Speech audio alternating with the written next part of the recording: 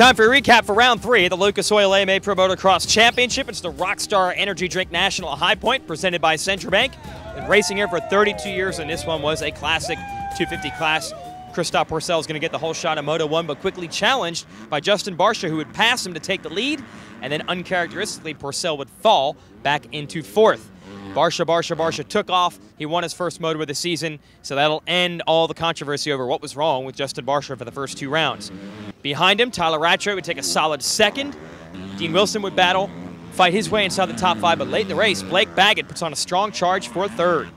Let's go to moto number 2 of the 250 class. Another whole shot for Pourcel, but this time Barcia is nowhere in the picture.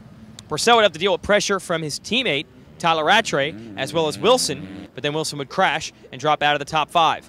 Suddenly at that point, it's pretty obvious. If Rattray just held on for 2nd, he would go 2-2 on the day, and that would be enough to give him the overall. So he backed it down and didn't try to challenge his teammate Pourcel, who would go on to win the moto and take 2nd overall. As for Barcia, never got going, had a tough time even staying in the points. Not sure exactly what happened to the Wonder Kid in moto number 2. Similar story for his teammate Eli Tomac, who was so spectacular in the first 2 rounds of the Tour. He was outside of the top 10 in both races.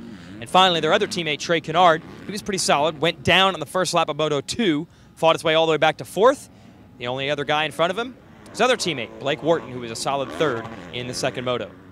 Podium looks like this. It's Rattray, it's Pourcel, and Blake Wharton in 3rd. Let's move up to the big class, the 450s, which aired live on NBC Sports. First moto, Ryan Dungey going to battle for the whole shot with Josh Grant. Everybody waiting to see these 2 guys hook up in a moto. Grant took off early. Dungey reeled him back in, and just when we thought we'd see a battle for the lead, Grant goes down. Dungey takes over the number 1 spot and checks out. Grant was able to pick up his bike and finish 2nd in front of Honda Red Bull Racing's Andrew Short with a solid run in 3rd. And nowhere to be seen in this one, Chad Reed, who struggled outside of the top 10. Tough luck for our series points leader and defending champion. Let's go to moto number 2. Dungey with another great start, but Short is going to grab the early lead in this.